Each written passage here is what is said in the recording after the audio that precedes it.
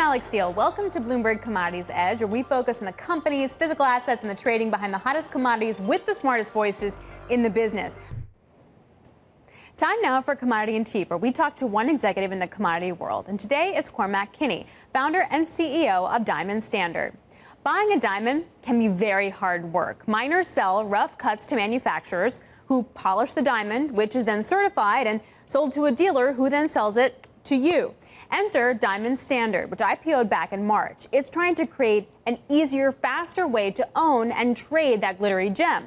Now, the star is the Diamond Standard coin. Each one has the same carat weight, color, and clarity, and is identified by a blockchain token or wireless chip embedded on the back of each coin. So here's how it works. The company buys the diamonds at auctions, creates these equal coins, and then sells them to investors. Now, the first ones were priced for sale at $5,000, and the company announced an additional $50 million worth of coins in 5 tranches of $10 million each. Now, the first bunch is going to cost $5,750 per coin, and each additional series will price right at market rates. Diamond Standard also has an ETF coming to the NYSE, and soon you could trade diamond futures. They are approved to list on the MGEX through CME Globex, both awaiting the green light from regulators. So I recently sat down with Cormac Kinney, founder and CEO of Diamond Standard, and asked him about the addressable market. Diamonds are the forgotten commodity. If you look at gold, silver, platinum, palladium, even rhodium, investors own at least 15% of the global above ground supply. However, institutional investors own nearly 0% of diamonds. Now that we've made diamonds liquid, fungible, very low transaction friction, public price discovery, and regulator approved with the futures, we've also filed an ETF. We believe that institutional and individual investors will acquire 15% of the supply of diamonds. I don't know how long that takes, but that's almost $200 billion worth. What's the liquidity like for what you guys have going on right now? What's fascinating about the coins is that they're all the same. So it's like gold, where we don't set the price, the market does. Right now, there's only $125 million approved by our regulators. We expect to get that increased to about $500 million by the end of the year, and we'll continue supplying the commodity to the market.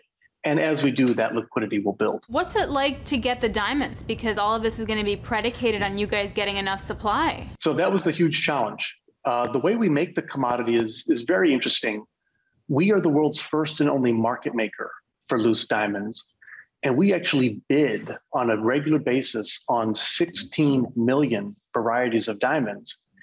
And we can't buy 16 million diamonds, but we do buy a public and statistically valid sample of all 16 million. There's never been an electronic diamond exchange. So we built one, which is the Diamond Standard Exchange, in partnership with about 100 of the world's largest diamond vendors.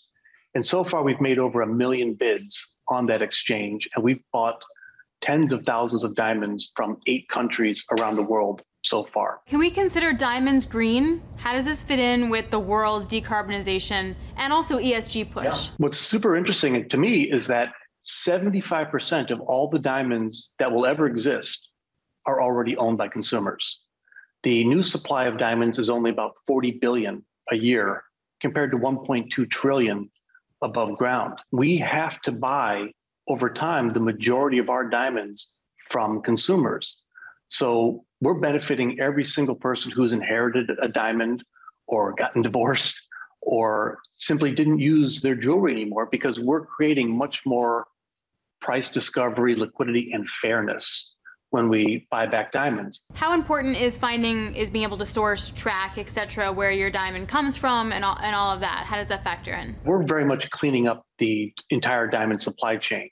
Because we're regulated, we force all of our suppliers to be ESG compliant, anti-slavery, which is a serious problem still, and adhere to the Kimberley process, for example, to avoid any conflict diamonds. So believe that we're really benefiting all members of that supply chain. That was my interview with Cormac Kinney, Diamond Standard CEO. Wraps it up for Bloomberg Commodities Edge. Catch us every Thursday, 1 p.m. in New York, 6 p.m. in London. This is Bloomberg.